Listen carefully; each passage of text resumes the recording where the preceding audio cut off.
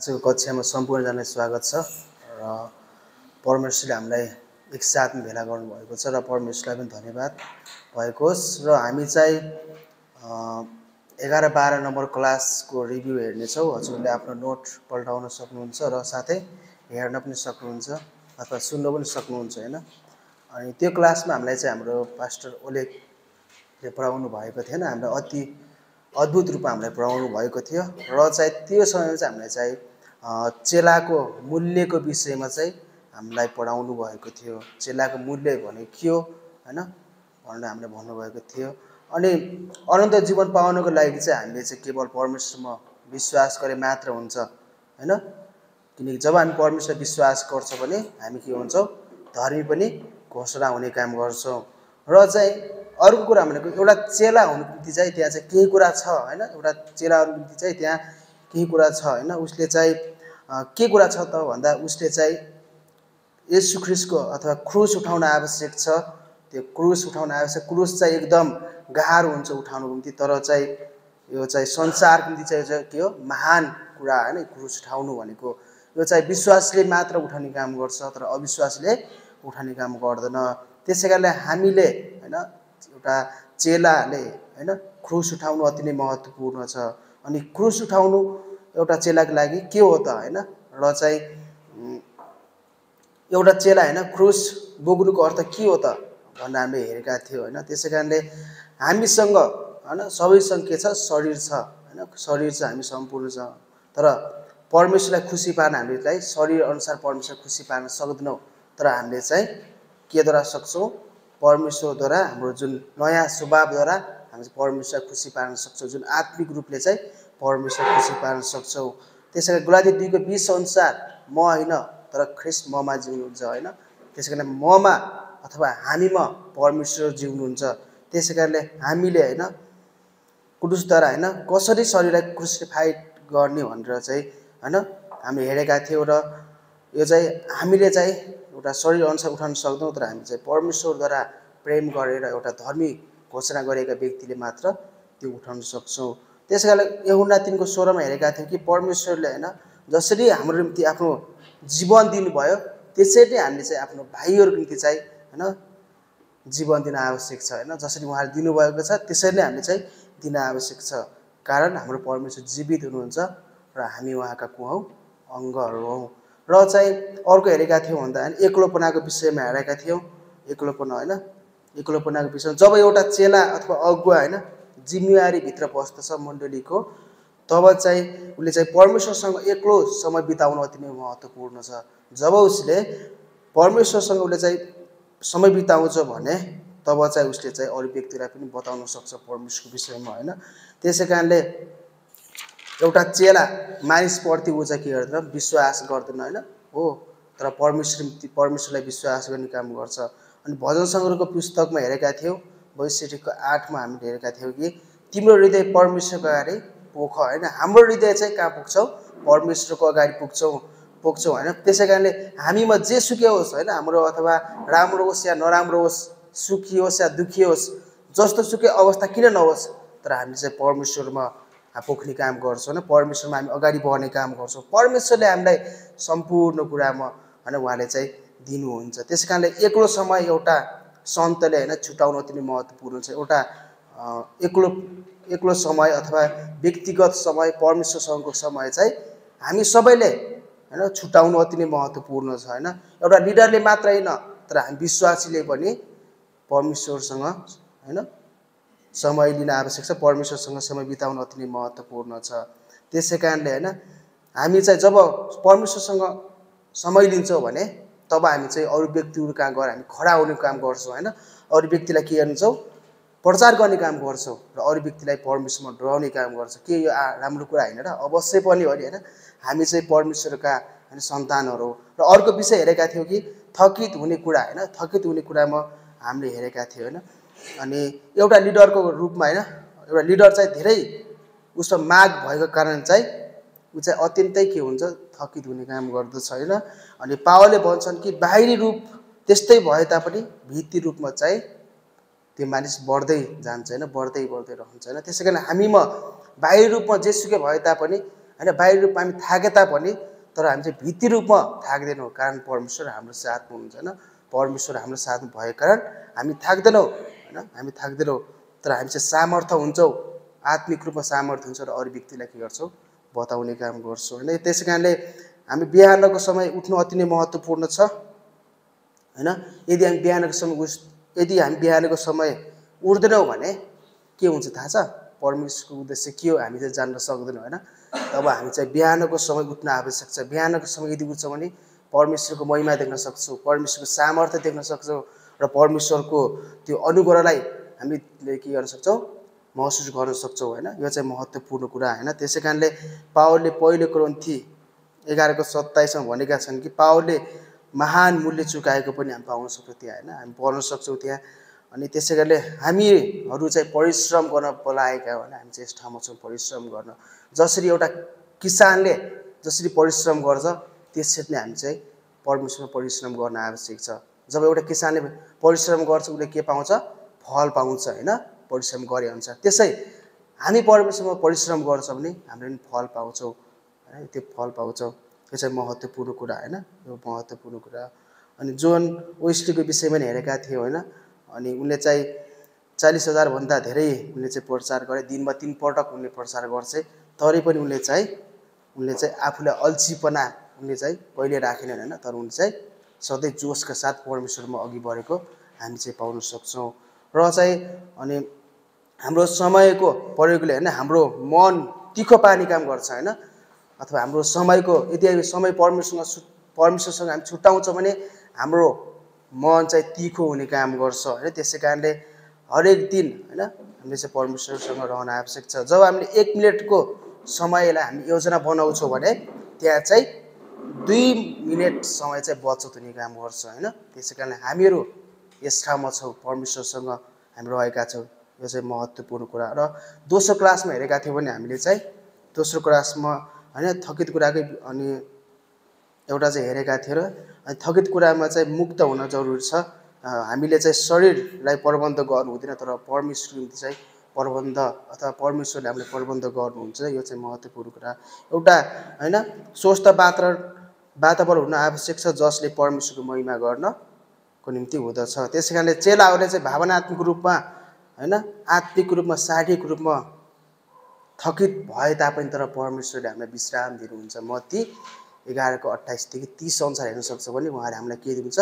विश्राम दिनुहुन्छ किनकि उहाँको जुवा हलुको छ हलुको भनेको मतलब जुवा भनेको परमेश्वरको प्रेम हैन यो चाहिँ के छ हलुको छैन उहाँले हामीलाई दिनुहुन्छ त्यसै कारणले हामी चाहिँ फर्किजाने कुरामा हामी चाहिँ शरीरको लागि आनन्दको निम्ति होइन तर हामी चाहिँ भरिभरा हुन्छौँ पोखिन्छौँ र परमेश्वरमा अघि बढ्छौँ यो चाहिँ महत्त्वपूर्ण कुरा हैन त्यसै कारणले हामीले चाहिँ सधैँ परमेश्वरसँग एकसाथ रहन आवश्यक छ पास्टर स्यारले भन्नुभएको थियो कि हैन टेबल टाबल र कोठा हुन अति नै महत्त्वपूर्ण छ हैन टेबल हुन आवश्यक छ कोठा पनि हुन आवश्यक छ र हामी चाहिँ तौलिया पनि हुन आवश्यक छ अनि टेबल भनेको एकसाथ बस्छौँ परमेश्वरको कुरा गर्दछौँ हैन टेबलमा र टाबल भनेको चाहिँ एउटा त्यो चाहिँ तौलीबाट हैन उहाँको सेवाकाई पनि सुरु भएको हामी चाहिँ पाउन सक्छौँ येशू ख्रीष्टको र त्यस्तै हामीले चाहिँ अरू कुरा विभिन्न कुरा हेरेका थियौँ र हामी चाहिँ जुन हाम्रो टिचरले हामीलाई पढाउनु भएको थियो हुन्छ हामी यो समय यहाँ राख्नेछौँ र हाम्रो टिचरलाई बोलाउनेछौँ हुन्छ सम्पूर्णजना प्रार्थना गर्न सक्नुहुन्छ मसँगै महान परमेश्वर जीवित परमेश्वर सर्वशक्तिमान प्रभु एकमात्र प्रभु येशू ख्रीष्ट अनि चित्तिरेक परमेश्वर पिता तपाईँ राजाहरूको राजा प्रभुहरूका प्रभु हुनुहुन्छ प्रभु सहायता गर्नुभएको छ क्लासमा जुन तपाईँको छोराले तयार गरेर ल्याउनु भएको छ त्यो कुरा त्यसमा सहायता गर्नुभएको छ प्रभु र सुनानी तपाईँको हातमा राख्छु पवित्र आत्माको सामर्थ्य र भरिपूरीद्वारा प्रभु तपाईँले सहायता गर्नुभएको छ प्रभु धन्यवाद छ प्रभु यो क्लासमा तपाईँ हुनुहोस् सहायता गर्नुहोस् सुरुदेखि अन्त्यसम्म तपाईँको हातमा राख्दै माग्छु प्रभु येशू ख्रीष्टको नाममा आमेन हुन्छ हामी टिचरलाई स्वागत गर्नेछौँ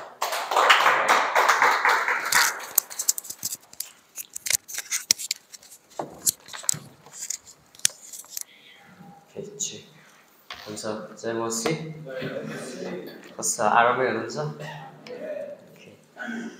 सो 1-2 हप्ताको ग्याप पछि फेरि हामी क्लासमा छौँ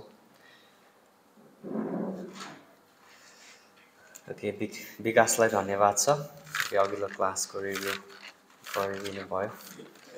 सो आजको कक्षामा चाहिँ हामी चेलापनमा चेलापनमा के कुराहरू सहभागी हुन्छ त भन्ने विषयमा हेर्नेछौँ कि। सो हामी मानिसहरू ओके मानव प्राणी कतिवटा भागहरू मिलेर बनेको छ कतिलाई कसलाई थाहा छ? ओके तीनवटा कुन भन्नुहोस् त? ओके प्राण आत्मा र शरीर। ओके कहाँ छ त्यो चाहिँ? ओके पहिलो थेसलोनिकी 5:23 हो। ओके त्यसलाई पल्टाउनुहोस् त सुरुमा। ओके पहिलो थेसलोनिकी 5:23। अब शान्तिका परमेश्वर आफैले तिमीहरूलाई पुरा रीतिले पवित्र पारेका हुन् अनि तिमीहरूका सम्पूर्ण आत्मा प्राण र शरीर हाम्रा प्रभु येशू ख्रीष्टको आगमनसम्म दोषरहित अवस्थामा सुरक्षित राखिएका हुन्। सो हामी चाहिँ ओके तीनवटा भागहरू मिलेर बनेका छौँ। ओके प्राण आत्मा अनि शरीर। परमेश्वरले हामीलाई त्यसरी बनाउनु भएको छ। अनि यहाँ चाहिँ भनेको छ कि परमेश्वरले हाम्रो तीनैवटा भागलाई पवित्रकरण गर्नुहुन्छ। हामी चाहिँ साइन्टिफिकेसनको प्रोसेसमा छौँ। त्यो भनेको हामी जब हामी विश्वास गर्छौँ त्यति नै खेर हामी धर्मी घोषणा गरिन्छौँ। ओके जसलाई जस्टिफिकेसन भनिन्छ। ओके धर्मी घोषणा गरिनु। त्यसपछि हामी निरन्तर दिन प्रतिदिन प्रगतिशील रूपमा पवित्रीकरण हुँदै जान्छौँ। ओके एउटा महिमादेखि अर्को महिमामा, जसलाई हामी साइन्टिफिकेसन भन्छौँ। ओके त्यसपछि हामी एक दिन हाम्रो शरीरलाई पनि परमेश्वरले महिमित शरीरमा परिवर्तन गर्नुहुनेछ। ओके त्यसलाई हामी ग्लोरिफिकेसन भन्छौँ अथवा महिमितकरण। ओके अब यो चाहिँ तीनवटा स्टेजहरू होइन, विश्वासीको जीवनमा तीनवटा प्रक्रियाहरू हुने गर्दछ। अनि उहाँले जब हामी महिमित हुनेछौँ कि हाम्रो प्राण आत्मा र शरीरलाई नै महिमित गर्नुहुनेछ। र अब जब हामी चेलापनको क्लासमा छौँ होइन, हामी येशू ख्रीष्टलाई पछ्याउने विषयमा हामी कुरा गर्छौँ कि आफ्नो क्रुस बोक्ने, त्यसपछि एउटा दौडिने विषयमा हामी कुरा गर्छौँ भने होइन हाम्रो चेलापनमा चाहिँ यी तीनैवटा भागहरू सहभागी हुन्छन्। ओके तीनैवटा भागहरू होइन, हाम्रो प्राण आत्मा र शरीर। ओके पावलले भन्छन् कि रोमी 1:9 म चाहिँ परमेश्वरको सेवा मेरो आत्माले गर्दछु। ओके मेरो स्पिरिटद्वारा, मेरो आत्माद्वारा म परमेश्वरको सेवा गर्छु। अनि पत्रुसले भन्छन् तिम्रो मनको कमर कस भनेको मतलब त्यसमा के सहभागी छ? मन भनेको प्राणको एउटा भाग हो, त्यहाँ प्राण पनि सहभागी छ। अनि येशू ख्रीष्टले भन्नुहुन्छ तिमीले परमप्रभु आफ्नो परमेश्वरलाई आफ्नो सारा हृदयले, आफ्नो सारा प्राणले, आफ्नो सारा मन अनि आफ्नो सारा बलले प्रेम गर भनेपछि त्यहाँ हृदय छ, त्यहाँ प्राण छ, त्यहाँ मन छ अनि त्यहाँ बल पनि छ। भनेपछि हाम्रो प्राण आत्मा र शरीर तीनैवटा हिस्सा चाहिँ आराधनामा सहभागी हुन्छ। सँगै चेलापनमा पनि यी तीनैवटा भागहरू सहभागी भएको हामी पाउँदछौँ। अनि पावलले जति पनि परमेश्वरको सेवा र कार्य उनले गरे होइन, आफ्नो आत्माद्वारा उनले गरे र आफ्नो मनद्वारा उनले गरे, तर त्यसलाई चाहिँ शरीरले अवरोध नगरेको उनी चाहन्थे। ओके जस्तो हामी रेडी हुन्छौँ क्या, हाम्रो स्पिरिटद्वारा, हाम्रो आत्माद्वारा हामी परमेश्वरको सेवा गर्छौँ, तर कतिपल्ट शरीरले चाहिँ के गर्छ त होइन, बाधा दिन्छ कि रेडी हुँदैन कतिपल्ट शरीर होइन। अनि त्यही भएर पहिलो कोरिन्थी 9:27 पावलले भन्छन् कि तर म मेरो शरीरलाई मुक्का लगाउँछु र बसमा ल्याउँछु। ओके मेरो शरीरलाई पनि म परमेश्वरको सेवाको निम्ति तत्पर बनाउँछु होइन, मेरो शरीरलाई पनि चेलापनमा म सहभागी गराउँदछु। अनि जब प्राण र आत्मा तयार हुन्छ भने शरीरले चाहिँ पछ्याउँछ होइन, शरीर चाहिँ त्यसलाई फलो गर्दछ। अनि शरीरलाई तह लगाउन सकिन्छ जब हाम्रो मन चाहिँ तयारी छ भने होइन। अनि हामीले यसलाई शरीरलाई ओके स्वस्थ राख्न आवश्यक छ। ओके अनि कतिपल्ट हामी स्वस्थ राख्ने शरीरमा नै हामी कतिपल्ट हामी फोकस हुन्छौँ। ओके हामीले हिजो अस्तिको सन्देशमा पनि हाम्रो पास्टर गणेशबाट सुन्दै थियौँ कि शैतानले चाहिँ शरीरमा होइन हामीले धेरै ध्यान लगाएको। ओके खाने कुरामा होइन, पिउने कुरामा होइन, शरीरलाई पहिराउने कुरामा, तिमीलाई भोक लागेको छ तिमीले खान जरुरी छ होइन। अनि शरीरमा नै कतिपल्ट व्याप्त भएको होइन शैतानले चाहन्छ। अनि हाम्रो शरीरलाई चाहिँ फिट राख्न आवश्यक छ। ओके यो विषयमा नै हामी धेरै चर्चा गर्नेछौँ। ओके शरीरलाई वास्ता गर्नुपर्छ, मेन्टेन गर्नुपर्छ, यसको उचित ख्याल गर्न आवश्यक छ, तर शरीरमा नै हामी ज्यादा व्याप्त हुँदैनौँ होइन। अनि किनकि पावलले भन्छन् शरीरको साधनाले थोरै मात्र लाभ दिन्छ।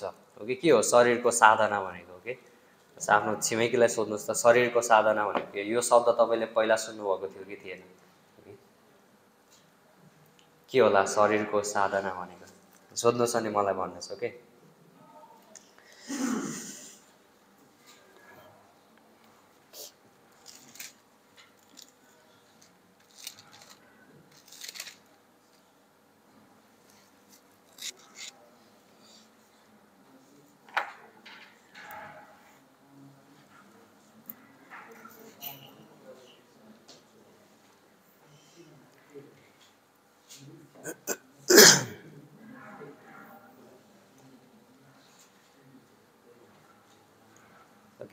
के जवाफ पाउनुभयो त? तपाईँको छिमेकीले के भन्नुभयो? के पनि भन्नु भएन? कसको छिमेकीले भन्नुभयो? ओके,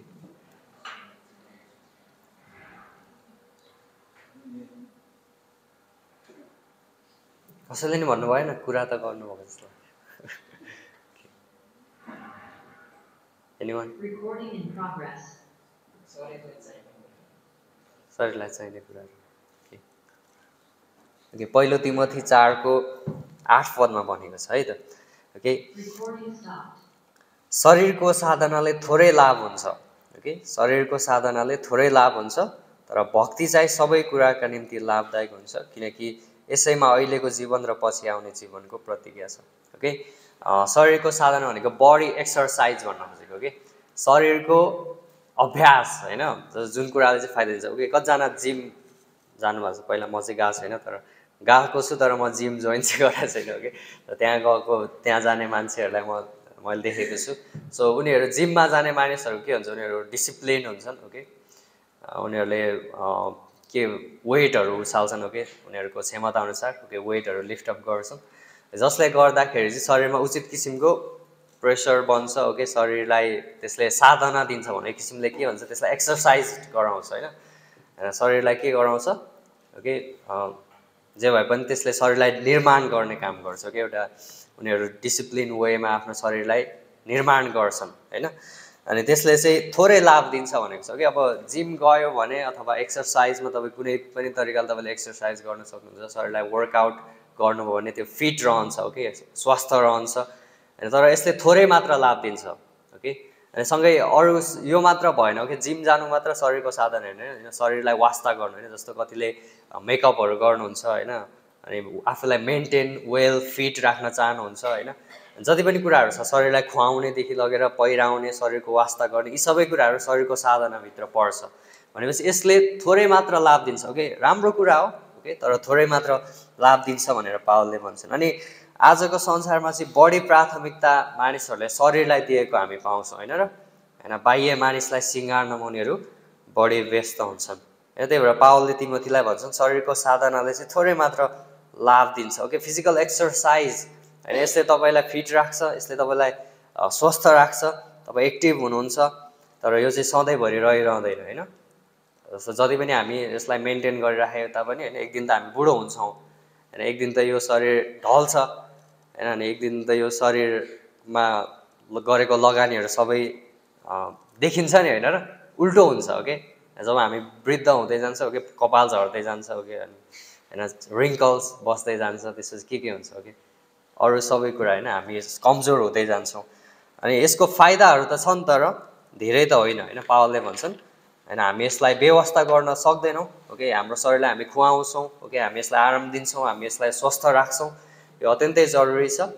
तर भक्ति चाहिँ सबै कुराको निम्ति लाभदायक हुन्छ। ओके, भक्ति चाहिँ सबै कुराको निम्ति लाभदायक हुन्छ, यस जीवनको निम्ति र आउनेवाला जीवनको निम्ति पनि। ओके, अब भक्तिको एक्सर्साइज चाहिँ हरेक क्षेत्रको लागि लाभदायक हुन्छ। अब के हो त? ओके, भक्ति भनेको ओके गडलिनेस मतलब ईश्वरीय जीवन। ओके, यसले चाहिँ सबै क्षेत्रमा तपाईँलाई होइन फाइदा दिँदछ होइन, तपाईँको आत्मिक क्षेत्र, तपाईँको प्राण, तपाईँको शरीर। ओके, यदि तपाईँ आत्मिक रूपमा स्वस्थ हुनुहुन्छ, तपाईँको सम्बन्ध परमेश्वरसँग ठिकठाक छ भने ओके तपाईँ धार्मिकतामा हिँड्दै हुनुहुन्छ, तपाईँ पवित्रतामा, तपाईँ पवित्रीकरणको प्रोसेसमा हुनुहुन्छ। ओके, परमेश्वरले हामीलाई पवित्रकरण गर्दै हुनुहुन्छ। ओके, अनि म परमेश्वरसँग सही तरिकाले हिँडिराखेको छु, मेरो आत्मिक स्वास्थ्य ठिक छ भने ओके यसले मेरो शरीरलाई पनि ओके फाइदा दिँदछ हरेक क्षेत्रमा, यो जीवनको लागि सँगै आउनेवाला जीवनको लागि पनि यो लाभदायक हुन्छ। अनि पत्रुसले चाहिँ स्त्रीहरूलाई लेख्छन् हो कि पहिलो पत्रुस 3को 3 देखि 4 मा एकचोटि जाउँ त्यहाँ कि पहिलो पत्रुस 3को 3 देखि 4 मा स्त्रीहरूलाई पत्रुसले लेख्छन्, तिमीहरूको सिंगार केश बाट्ने र सुनको गहना लाउने वा परिपरिका वस्त्र पहिरिने बाहिरी सिंगार नहोस्, तर नम्र र शान्त आत्माको अविनाशी सिंगारले सिंगारिएको हृदयको भित्री मानिस होस्, जसको मूल्य परमेश्वरको दृष्टिमा धेरै छ। ओके, अब पत्रुसले भन्न खोजेको के हो त भन्दाखेरि बाहिरी सिंगारमै पुरा समय खेर नफाल।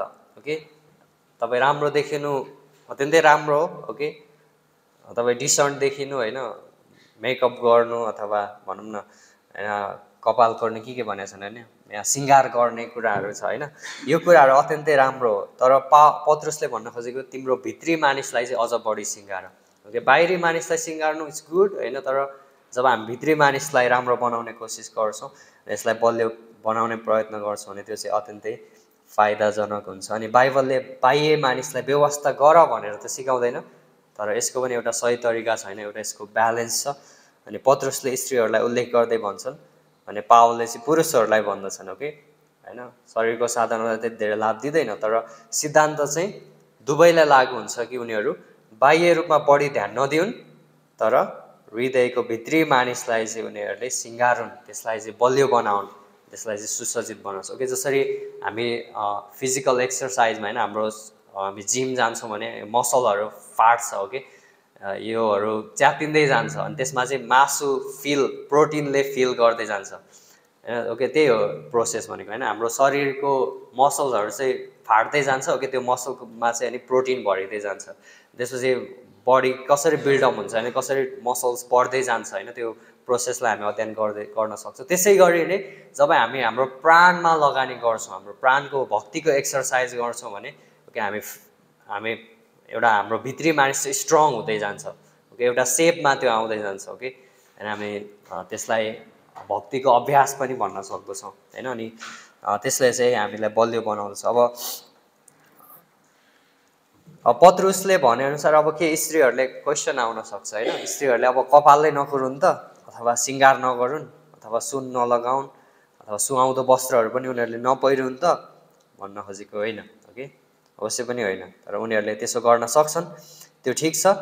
तर के गलत हुन्छ भने सबै ध्यान चाहिँ त्यसमा दिएर आत्माको सिँगार चाहिँ भएन भने होइन, जसको लागि चाहिँ नम्रता र शान्तपनाको आवश्यक हुन्छ, जसको लागि परमेश्वरको उपस्थितिमा समय बिताउन आवश्यक हुन्छ। ओके, के कुराले तिम्रो समय कन्ज्युम गरिरहेको छ, ओके, के कुराले तिम्रो समय चाहिँ लिइरहेको छ त। ओके, होइन, हामी घन्टौँसम्म होइन शरीरलाई राम्रो बनाउने कोसिसमा व्यक्त हुन सक्दैनौँ। ओके, हामी उचित यसको वास्ता गर्छौँ, तर हामी घन्टौँसम्म चाहिँ परमेश्वरको अगाडि उहाँको उपस्थितिमा समय बिताउँछौँ, ताकि हाम्रो भित्री मानिस चाहिँ होइन बलियो हुन सकोस्, अनि ताकि हाम्रो भित्री मानिस चाहिँ सुन्दर देखिन सकोस्।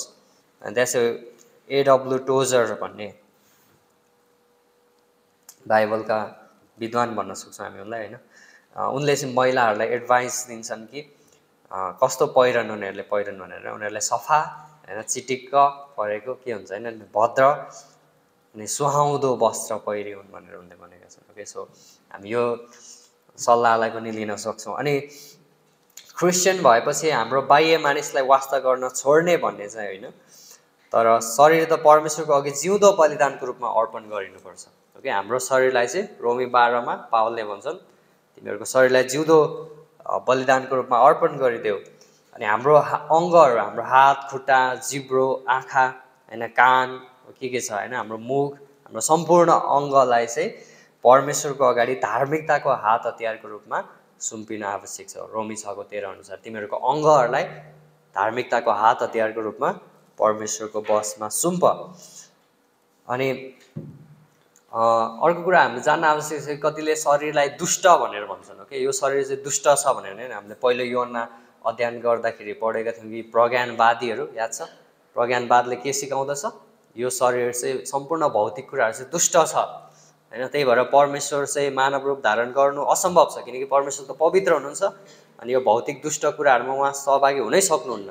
त्यही भएर होइन यो शरीरलाई जे गरे पनि हुन्छ, तर बाइबलले भन्छ यो शरीर आफैमा दुष्ट छैन। ओके, हामीमा भएको पुरानो पाप स्वभावको कारण हैन यो कतिपल्ट हैन खराब नेचर हामीमा छ तर यो शरीर आफैमा खराब छैन हैन यसको वास्ता गरिन आवश्यक छ हैन यसको उचित हेरचाह गरिन आवश्यक छ अनि अर्को कुरा चाहिँ ख्रीष्टको मानव रूप धारणले पनि देखाउँदछ कि परमेश्वरले भौतिक शरीरलाई पनि आदर दिनुहुन्छ भन्ने कुरा हैन येशू ख्रीष्ट शरीरमा आउनुभयो वचन शरीर हुनुभयो भनेपछि शरीरलाई उहाँले आदर पनि दिनुभएको छ सो हामी यो शरीरलाई परमेश्वरको जिउँदो बलिदानको रूपमा अर्पण गर्छौं अनि यही शरीरलाई नै परमेश्वरले एक दिन महिमित शरीरको रूपमा पनि परिवर्तन गर्नुहुनेछ हैन त्यही भएर हाम्रो शरीरलाई पनि हामी वास्ता गर्छौं हैन त्यो विषयमा पनि अझ हामी जोड दिनेछौं अनि अब पावलले भन्छन् कि यही जीवनमा ओके हामी यो शरीरद्वारा परमेश्वरको महिमा गर्न सक्छौं तिमीहरू चाहे खाओ पियो जेसुकै गर तर परमेश्वरको महिमाको निम्ति गर सो यो शरीरको उचित मेन्टेन गर्दै गर्दाखेरि पनि हामी परमेश्वरको महिमा गर्न सक्छौं हैन अनि यो शरीर चाहिँ पवित्र आत्माको सेवक अनि अथवा दास हुनु पर्दछ अनि यो चाहिँ पवित्र आत्माको मन्दिर हो हैन हामी यसलाई परमेश्वरको अघि जिउँदो बलिदानको रूपमा अर्पण गर्दछौं पहिलो कोरिन्थी 6 को 19 र 20 अनि रोमी 12 को 1 देखि 2 पद अनि कतिपल्ट ब्यालेन्स नहुँदा हामी धेरै नै शरीरको साधनामा व्यक्त हुन्छौं भने कतिपल्ट बेवास्ता पनि गरिरहेका हुन्छौं त्यही भएर आफ्नो शरीरको उचित वास्ता गर्नुहोस् ओके अनि यो पनि जान्नुहोस् कि तर शरीरको साधनाले चाहिँ धेरै लाभ दिदैन हैन त्यही भएर हाम्रो क्रिस्चियन लाइफमा चाहिँ एउटा ब्यालेन्स छ ओके हामी यसलाई पुरै नेग्लेक्ट पनि गर्दैनौं ओके शरीरको कुराहरुलाई हैन खाने लगाउने हैन अनि यसलाई पहिराउने वास्ता गर्ने कुराहरुलाई हैन पुरै नेग्लेक्ट हामी गर्दैनौं तर यसमै पनि हामी व्यक्त हुँदैनौं जसरी संसारको मानिसहरु छन् उनीहरुको लागि के हो के गोल भनेको उनीहरु बाँचुन्जेल आफ्नो शरीरलाई राम्रो पहिराउन सकियोस् ओके आफ्नो शरीरलाई मिठो खुवाउन सकियोस् यो शरीरलाई सकेसम्म हामी सन्तुष्ट बनाउन सकौं तर हाम्रो गोल चाहिँ के हो हाम्रो शरीरद्वारा हाम्रो जीवनद्वारा हामी परमेश्वरको महिमा गर्न सकौं ओके यो शरीरलाई हामी जीवित राख्छौं ओके यो शरीरलाई हामी उचित तरिकाले वास्ता गरिराख्छौं तर यो शरीरलाई नै खुसी पार्नु हाम्रो पहिलो प्राथमिकता होइन ओके किनकि शरीर त के छ यसले मागि नै रहन्छ ओके गणेशहरुले भन्नुहुन्थ्यो कि जति हामी यसलाई खुवाउँछौं ओके एक दिन हामी यसलाई मिठो खुवाउँछौं भने भोलि पनि यसले मिठो नै माग्छ ओके र एक दिन हामी यसलाई राम्रो पहिराउँछौं भने यो शरीरले भोलिपल्ट पनि ओके राम्रै लगाउन चाहन्छ झन् राम्रो लगाउन चाहन्छ र चाहिँ जति बेटर कुरा दिए पनि हैन यसले अझ बेटर कुराहरु नै माग गर्दछ तर यसलाई हामी उचित तरिकाले यसलाई हामी डिसिप्लिन राख्छौं यसलाई हामी मुक्का लगाउँछौं पावलले भने चाहिँ हैन तर यो शरीर चाहिँ हामी परमेश्वरको महिमाको निम्ति प्रयोग गर्दछौं ओके अनि सँगै शरीर कति महत्त्वपूर्ण छ भन्ने कुरालाई पनि हामी हेरौँ है त कतिले सोच्छन् कि यो शरीर त केही पनि हैन म आत्मामा हैन परमेश्वरको सेवा गर्छु म मेरो प्राणमा परमेश्वरको सेवा गर्छु तर हाम्रो फिजिकल उपस्थिति भौतिक उपस्थिति कति महत्त्वपूर्ण छ हैन र हैन भौतिक उपस्थिति पनि महत्त्वपूर्ण छ नि त हाम्रो भौतिक शरीर पनि महत्त्वपूर्ण छ अनि त्यहाँ एकजना स्कटिश प्रचारक थिए जसको नाम चाहिँ रोबर्ट मुरे म्याक्सेन हो ओके रोबर्ट मुरे म्याक्सेन भन्ने एकजना स्कटिश प्रचारक थिए र जो चाहिँ 29 वर्षको उमेरमा मरे हैन धेरै यङ एजमा नै उनी मरेको हामी पाउँछौं अनि जब उनी मर्दै थिए उनले भने कि परमेश्वरले मलाई एउटा सन्देश दिनुभयो र त्यसलाई पुर्याउन एउटा घोडा दिनुभयो ओके हर्स हैन परमेश्वरले मलाई एउटा सन्देश दिनुभयो अनि त्यसलाई सन्देश पुर्याउनलाई उहाँले मलाई एउटा घोडा दिनुभयो अनि मैले घोडालाई मारे अब सन्देशलाई सञ्चार गर्न म सक्दिन ओके मैले घोडालाई मारे अब म सन्देशलाई पुर्याउन सक्दिन मानिसहरु कहाँ हैन उनले अन्तिममा त्यसो भनेको हामी पाउँछ अब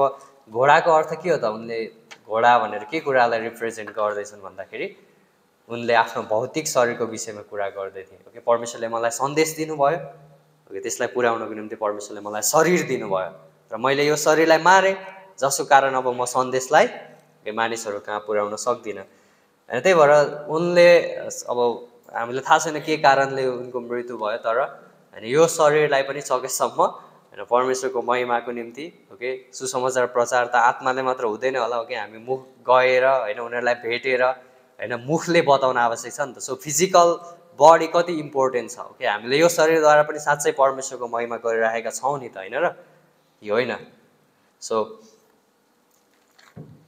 जसमा सवार भएर हो के त्यो शरीरमा हैन सवार भएर उनले परमेश्वरको सेवा गरे अनि त्यसको उचित सेवा र वास्ता नगरेकोले अत्यन्तै शक्तिशाली सेवकाईलाई उनले अति नै छोटो बनाए ओके सायद उनले आफ्नो शरीरलाई अझ केयर गरेको भए प्रपर केयर गरेको भए उनको मिनिस्ट्री जुन फ्रुटफुल थियो शक्तिशाली थियो अझै लम्बिन्थ्यो होला तर उनले भन्छन् कि मैले घोडालाई मारेँ अब म सन्देशलाई डेलिभर गर्न सक्दिनँ सो यसकारण जब सुसमाचारलाई बोक्ने हैन ओके सुसमाचारलाई सुन्दर पाउहरूले बोकेर लैजाँदै गर्दा ओके हाम्रो शरीरलाई पनि उचित वास्ता गरिनु जरुरी छ ओके भनेपछि त हैन मसँग एउटा घोडा छ ओके उसले मलाई बोक्छ अनि लैजान्छ भने घोडालाई खुवाउनु पनि त पर्यो नि त हैन उसलाई केयर गर्नु पर्यो हैन उसको वास्ता गर्नु पर्यो हैन अनि बोकिराख्यो भने हैन घोडाले कति दिनसम्म बोक्छ हैन नखाइकन सो हैन उसको पनि वास्ता गरिनु छ सो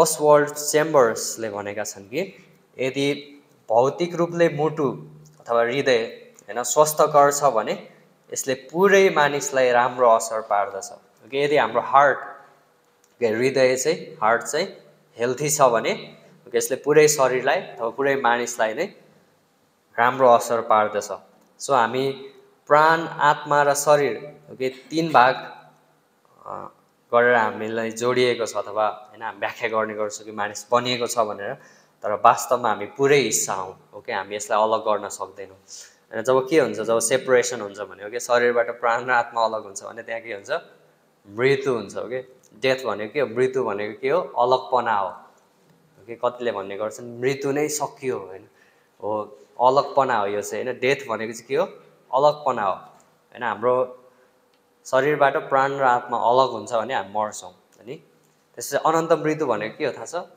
कि जब मानिसहरू नरकमा जान्छन् हैन अनन्त मृत्यु दोस्रो मृत्यु भनेर बाइबलले व्याख्या गरेको छ कि उनीहरू त्यहाँ नरकमा पनि मर्दैनन् नि हैन र मृत्यु उनीहरू मर्न खोज्छन् ओके मृत्यु आइदिए हुन्थ्यो तर मृत्यु छैन त्यहाँ ओके तर त्यो भनेको चाहिँ अलगपना हो उनीहरू परमेश्वरदेखि अनि परमेश्वरको भलोपनादेखि परमेश्वरको उपस्थितिदेखि उनीहरू अलग भएका छन् ओके अनि हामीले चाहिँ जीवन पाएका छौं भने के हो जोडिनु ओके हामीसँग लाइफ छ हैन प्राण आत्मा र शरीर जोडिएको छ एकसाथ त्यसपछि सँगै हामी परमेश्वरसँग अनन्त उहाँको उपस्थितिमा हुन्छौं ओके त्यसपछि जीवन छ ओके अनि उनीहरू मृत्यु भनेको उनीहरू परमेश्वरदेखि अनन्त रूपले अलग भएको हामी पाउँछौं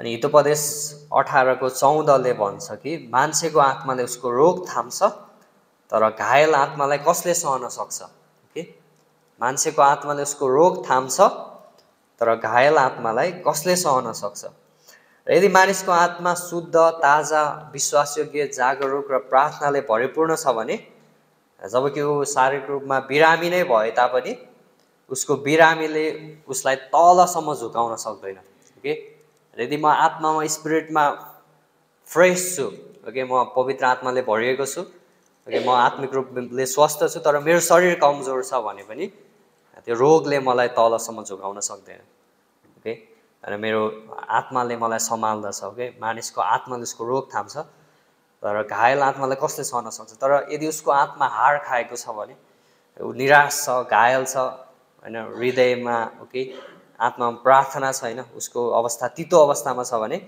थोरै बिरामी र दुःखलाई पनि उसले सहन सक्दैन ओके सो त्यही भएर हामी भित्र स्ट्रङ हुनु चाहिँ अत्यन्तै महत्त्वपूर्ण छ त्यसको सही उदाहरण हामी पास्टर काल सिल्वाले लिन सक्छौं कतिजनाले पास्टर काललाई चिन्नुहुन्छ के पुरानो स्टुडेन्टहरूले चिन्नुहुन्छ सायद नयाँहरूले चिन्नुहुन्छ कि भन्दा हाम्रो बम्बई ग्रेटर ग्रेस चर्चको पास्टर हुनुहुन्थ्यो ओके र अवश्य पनि उहाँ स्वर्गमा हुनुहुन्छ उहाँलाई हामी भेट्नेछौँ र उहाँको अवस्था चाहिँ उहाँ हैन व्हील चेयरमा धेरै वर्षसम्म ओके आफ्नो हात खुट्टा पनि नचल्ने अवस्थामा उहाँ रहनु भयो जबकि परमेश्वरद्वारा अद्भुत रीतिले चलाएको परमेश्वरको जन हुनुहुन्छ उहाँ हैन अनि उहाँलाई हामीले देख्यौं हैन अनि जस्तो उहाँले भन्ने गर्नुहुन्थ्यो कि अथवा हैन मानिसहरूले भन्ने गर्थे कि उहाँको सक्रिय अवस्थामा जुन सेवा उहाँले गर्नुभयो अनि कम्प्यारिजन गर्दाखेरि अर्को उहाँ व्हील चेयरमा हुँदाखेरि हात खुट्टा चलाउन नसक्ने अवस्थामा जुन उहाँले कार्यहरू गर्नुभयो त्यो चाहिँ अत्यन्तै अद्भुत थियो हैन जुन अवस्थामा उहाँले बुकहरू लेख्नुभयो उत्साह दिनुभयो मानिसहरूलाई हैन जबकि उहाँको शरीर चाहिँ स्वस्थकर थिएन तर उहाँ आत्मामा 2 गुणा 4 गुणा हैन अझ जोसिलो साथ उहाँले परमेश्वरको सेवाकाई गर्दै हुनुहुन्छ सो उहाँको आत्माले चाहिँ हैन उहाँको शरीरलाई सस्टेन गरिराखेको थियो हैन जब हामीसँग स्वस्थकर आत्मा हुन्छ भने ओके यसले हाम्रो शरीरलाई पनि पुनर्जीवित पार्छ ओके हाम्रो शरीरलाई पनि यसले पुनर्जीवित पार्छ। ओके, हामी बिरामी हुनदेखि रोक्न त सक्दैनौँ। ओके, कतिखेर कसलाई क्यान्सर लाग्ने हो होइन, अथवा कतिखेर के हुने हो हाम्रो जीवनमा हामीलाई थाहा छैन। यो जीवन यस्तै छ होइन, संसार अनि यसमा भएको पापको कारण अनि अरू थुप्रै कारण हामी दिन सक्छौँ। तर सही बानी अनि सही जीवनशैली छ भने त्यसलाई रोक्न चाहिँ सकिन्छ। ओके, जस्तो कतिपयको केयरलेस जीवनशैली हुन्छ। ओके, जस्तो डिसिप्लिन हुँदैन। ओके, जतिखेर जे मन लाग्यो त्यही खाने होइन, जतिखेर जे गर्न मन लाग्यो त्यही गर्ने होइन, ती कुराहरूले चाहिँ गर्दाखेरि स्वास्थ्य बिग्रिरहेको हुनसक्छ। तर साधारण सिद्धान्त ओके होइन, राम्रो खाना पानी पर्याप्त रूपमा होइन, अनि नेचुरल सनलाइटहरू लिनुहोस्। ओके, फ्रेस हावा तपाईँले लिनुहोस्। ओके, काठमाडौँमा त अब भन्न सकिँदैन, तर एक्सर्साइज हामी गर्न सक्छौँ। ओके, त्यसपछि तपाईँले प्रोपर रेस्ट लिनुभयो भने हामी स्वस्थ रहन सक्छौँ नि होइन, र आफ्नो सिम्पल केयर हामी गर्न सक्छौँ। ओके, अब ठुलो रोगहरूलाई त हामी बचाउन सक्दैनौँ होला, तर हामी एउटा कमन सेन्स प्रयोग गर्न सक्छौँ। कि हामी मानिसहरूद्वारा सल्लाह लिन सक्छौँ कि हामी डाइट ओके हेल्थ अनि डाइट अनि बेसिक एक्सर्साइजको सल्लाह हामी लिन सक्छौँ, र जो त्यसमा एक्सपर्ट छन् त्यसलाई हामी लिन सक्छौँ। अनि सँगै हामी पावलको कुरालाई पनि ध्यानमा राख्छौँ कि शारीरिक अभ्यास अथवा शरीरको साधनाले थोरै लाभ दिन्छ, तर धार्मिकताको तालिम अथवा भक्ति चाहिँ सबै कुराको लागि यस जीवन अनि आउने जीवनको लागि पनि लाभदायक हुन्छ। सो भनेपछि धार्मिकताको तालिम भनेको के हो? ओके, जसरी हामी गरिराखेका छौँ अहिले होइन, बाइबल कलेज एउटा धार्मिकताको तालिम होइन र ओके भक्तिको अभ्यास होइन र यो। सो हाम्रो एउटा अभ्यास छ, जस्तो हामी बिहानै उठ्छौँ होइन, अनि परमेश्वरसँग शान्त समय बिताउँछौँ, एउटा भक्तिको अभ्यास नै हो होइन। यसले मेरो पुरै दिनलाई स्वस्थ राख्दछ। ओके, म परमेश्वरसँग 1 घन्टा अथवा आधी घन्टा कति समय हुन्छ होइन, म उहाँसँग बिताउँछु। अनि सँगै हामीसँग एउटा प्रोपर शैली छ, हामी बाइबल कलेजमा आउँछौँ होइन, यो पनि एउटा तालिम हो। अनि यहाँ हामी ट्रेनिङ लिन्छौँ भने यसले चाहिँ हाम्रो जीवनको हरेक क्षेत्रलाई फाइदा पुर्याइरहेको हुन्छ। सायद तपाईँले अहिले देख्नुहुन्न होला जतिखेर तपाईँले तालिम लिइरहँदै हुनुहुन्छ, तर जब तपाईँ यो तालिमबाट बाहिर निस्केर जानुहुन्छ, ओ यसले मेरो जीवनमा के फाइदा पुर्याएको रहेछ त होइन, तपाईँले तुरुन्तै नतिजाहरू देख्न सक्नुहुन्छ। ओके, वास्तवमै भक्ति चाहिँ हरेक क्षेत्रमा होइन फाइदाजनक छ। अनि येशू ख्रीष्टले पत्रुसलाई भन्नुहुन्छ आत्मा त साँच्चै तयार छ तर शरीर कमजोर छ। कतिजनालाई लाग्छ कि मेरो शरीर चाहिँ कमजोर छ भनेर। ओके, म चाहन्छु जोडले होइन परमेश्वरको सेवा गर्न चाहन्छु, मेरो आत्मा साँच्चै तयार छ, र मलाई लाग्दैन कि मेरो शरीर उत्तिकै तयार छ भनेर होइन। अनि यसको व्यवहारिक शिक्षा पनि हामी दियौँ कि हामी परमेश्वरको इच्छा पुरा गर्न इच्छुक त छौँ होला, तर यदि शारीरिक क्षमता चाहिँ छैन भने ओके शारीरिक बल अथवा सक्षमता चाहिँ छैन भने के हुन्छ त होइन। अनि सायद अप्ठ्यारो हुन्छ होइन, त्यो जति हामी सेवा गर्न पर्ने हामी त्यति गर्न सक्दैनौँ। अनि यसोले भन्नुहुन्छ परमेश्वरलाई तिम्रो सारा हृदयले, सारा प्राणले, सारा मनले अनि सारा बलले प्रेम गर। सारा बलले भनेपछि यो त शरीर हो होइन। यदि हामीसँग स्वस्थ रहने बल छ भने त्यो पनि परमेश्वरलाई प्रेम र आराधना गर्ने एउटा भाग हो। ओके, स्वस्थ जीवन र बलले पनि हामीलाई अझ परमेश्वरको सेवा गर्न सक्षम बनाउँदछ। अनि कतिपय मानिसहरूले बताउने गर्छन् कि उनीहरू मुक्ति पाउनु पूर्व भक्तिहीन जीवनशैलीमा उनीहरू हुर्के भनेपछि भन्नुको मतलब उनीहरू डिसिप्लिन वेमा थिएनन् होइन। मुक्ति पाउनु पूर्वको जीवन त्यस्तै त भने होइन सबैको, र अझ शरीरलाई तालिम पनि दिएका थिए ताकि पापको सेवा चाहिँ उचित तरिकाले गर्न सकियोस्। ओके, पापको सेवा गर्नलाई शरीरलाई तालिम दिने मानिसहरू पनि हामी पाउँछौँ भने झन् कति बढी हामीले हाम्रो शरीरलाई तयार गर्नुपर्छ कि जीवित परमेश्वरको सेवा गर्नको लागि होइन र।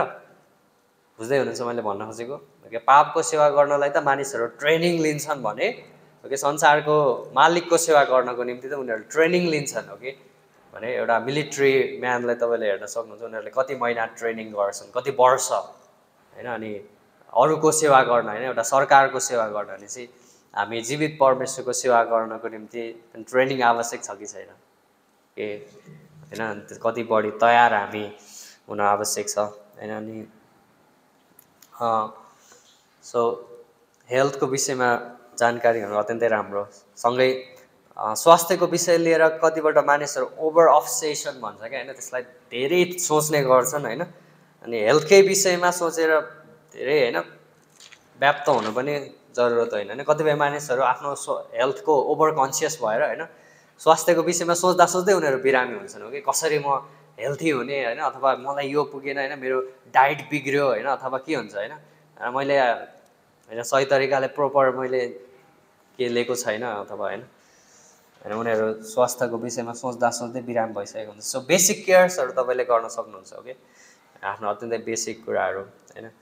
अनि वाचम्यान नीले आफ्नो किताबमा बताउँछन् कि संसारलाई प्रेम नगर भन्ने विषयमा कतिपल्ट साधारणसँगै अति आवश्यक कुराहरूद्वारा नै मानिसहरू जीवनमा व्यक्त भइरहेका हुन्छन्। ओके, एकचोटि हामी मत्ती 24:38 पढौँ। ओके, मत्ती 24:38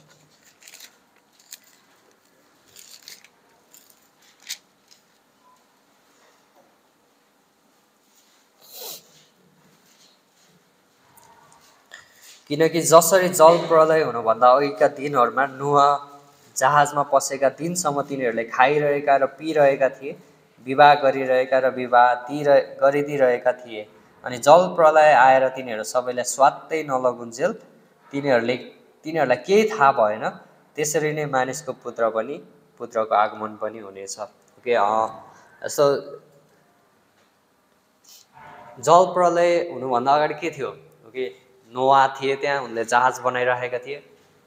नोआ चाहिँ धार्मिकताको प्रचारक थिए, उनले प्रचार गरिरहे मानिसहरूलाई होइन कि जल प्रलय हुँदैछ होइन, परमेश्वरले न्याय गर्दै हुनुहुन्छ। ओके, पानी बर्सिनेछ अनि यो पृथ्वीलाई डुबाउनेछ। नोआले प्रचार गरे तर मानिसहरूले सुनेनन्। ओके, उनीहरू नोआ होइन, मूर्ख नोआ होइन, जहाज बनाइराखेको छ, पानी नै नपर्ने सिजनमा पनि होइन, त्यतिखेर पानी पर्दैन थियो होइन, आकाशबाट शीत झरेर होइन पृथ्वीलाई भिजाउने गर्दथ्यो होइन, मानिसहरू विश्वासै गर्दैन थिए कि त्यहाँ पानी पर्छ भनेर होइन। तर नोआले विश्वास गरे, उनले जहाज बनाउँदै थिए अनि सँगै उनले प्रचार पनि गरे कि उनीहरूलाई जहाजमा निमन्त्रणा दिए, तर मानिसहरूले सुनेनन् होइन। उनीहरू खाइरहेका थिए, पिइरहेका थिए, विवाह गरिरहेका थिए, बर्थडे सेलिब्रेसन गरिरहेका थिए, पार्टी चलिरहेको थियो होइन। अनि तर तुरुन्तै जल प्रलय आयो अनि उनीहरूलाई सत्य बगाएर लग्यो भनेर यहाँ भनेको छ। ओके, अनि यो कतिपल्ट क्रिस्चियनहरूको जीवनमा पनि त्यस्तै हुन्छ कि जीवनका डिटेल्सहरूमा होइन, जीवनका साधारण क्षेत्रहरूमा हामी अत्यन्तै व्यस्त हुन्छौँ। ओके, अनि कतिपय विशेष पापपूर्ण क्षेत्रहरूमा हामी सायद पक्राउ पर्दैनौँ होला किनकि हामीसँग शिक्षा छ। ओके, हामीसँग डक्ट्रिन छ। ओके, तर शैतानले कतिपल्ट जीवनका यी साधारण क्षेत्रहरूमा आक्रमण गर्छ, खाने पिउने होइन, विवाह गर्ने गराउने होइन।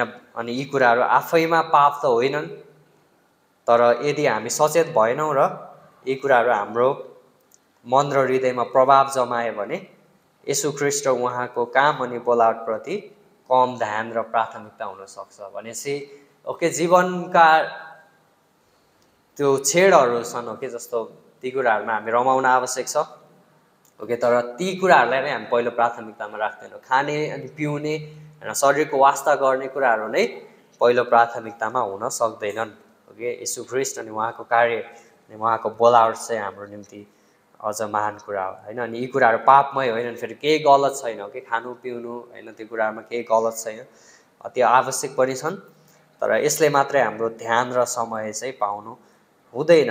ओके, अनि हामी यी कुराहरूको निम्ति जिउँदैनौँ। ओके, हाम्रो स्वास्थ्यको निम्ति मात्र हामी जिउँदैनौँ होइन, तर हामी येशू ख्रीष्टको निम्ति जिउँछौँ होइन। अनि ओभर कन्सियस पनि हुँदैनौँ जब हामी मिनिस्ट्रीमा हुन्छौँ भने।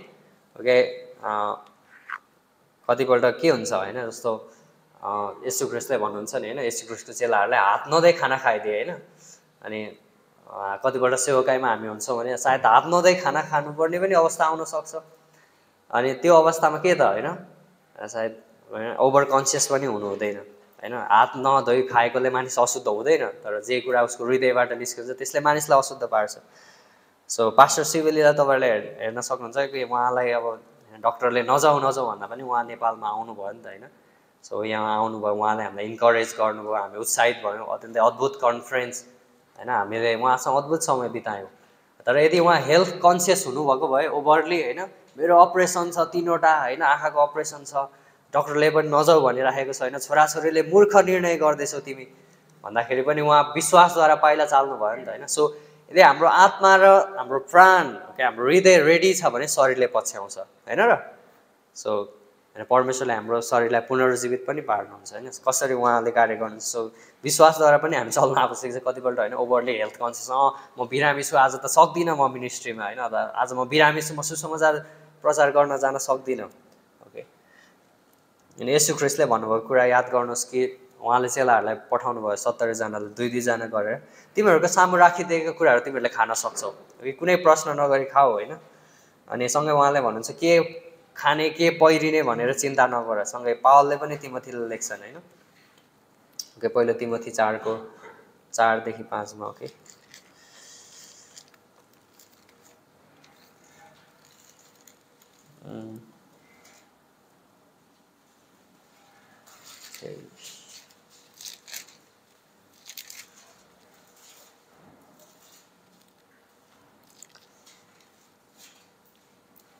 किनकि परमेश्वरले सृष्टि गर्नुभएको हरेक वस्तु असल छ र धन्यवाद साथ लियो भने कुनै पनि कुरा अस्वीकार गरिने लागेको छैन किनकि यो परमेश्वरको वचन र प्रार्थनाद्वारा पवित्र गरिन्छ भनेर। ओके सो हामी यो कुराहरूलाई पनि ध्यान दिन सक्छौँ।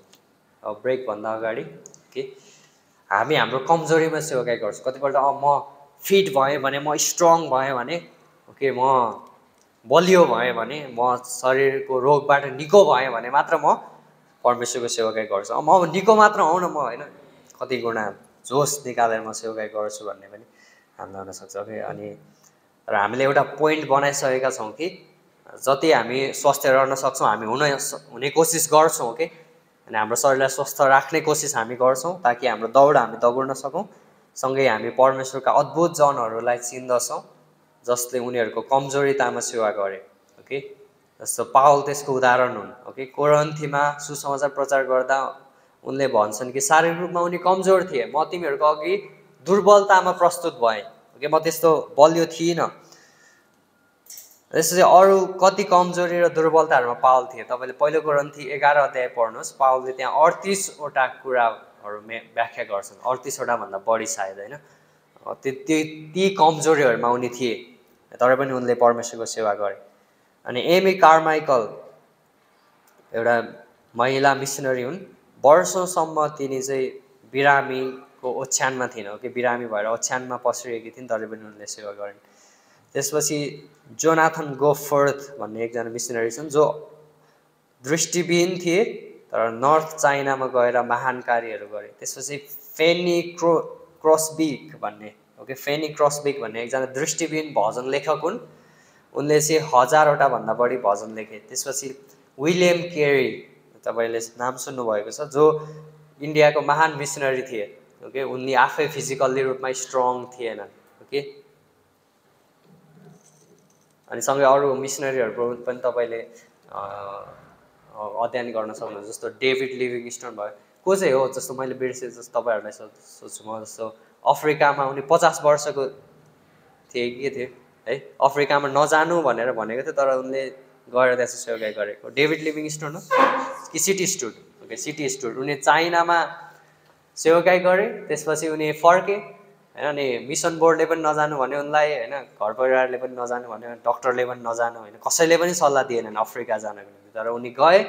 अनि त्यहाँ साइकलमा होइन अझ कति वर्ष होइन उनले साइकल चढेर उनले होइन मिनिस्ट्री गरेको हामी त्यहाँ पाउँदछौँ। भनेपछि शरीर त इम्पोसिबल हो कि शरीरबाट हेर्दाखेरि असम्भव देख्यो। उनी कमजोरितामा गए तर विश्वासद्वारा उनको आत्मा रेडी थियो उनको प्राण तयार थियो होइन अनि त्यहाँ गएर सेवाकाई गरेको हामी पाउँछौँ होइन। अनि धेरै अरू पास्टरकालको उदाहरण पनि हामीले दियौँ होइन उहाँ पनि हाम्रो लागि अद्भुत उदाहरण हुनुहुन्छ। अब कि उहाँको शरीरले साथ दिन छोडिसकेको थियो तर पनि उहाँको आत्मा र उहाँको प्राणमा चाहिँ उहाँ तयार हुनुहुन्थ्यो होइन अनि उहाँले अद्भुत सेवाकाई गर्नुभयो। सो हामी हाम्रो कमजोरितामा पनि सेवाकाई गर्छौँ तर हाम्रो स्वास्थ्यलाई हाम्रो शरीरलाई पनि बेस्ट बनाइराख्ने हेल्थी बनाइराख्ने कोसिस हामी गर्दछौँ। सो सेवाकाईमा ओके चेलापनमा ओके 3वटा भागहरू सहभागी हुन्छन्। ओके तपाईँले पाउनुभयो ओके शरीर प्राण र आत्मा।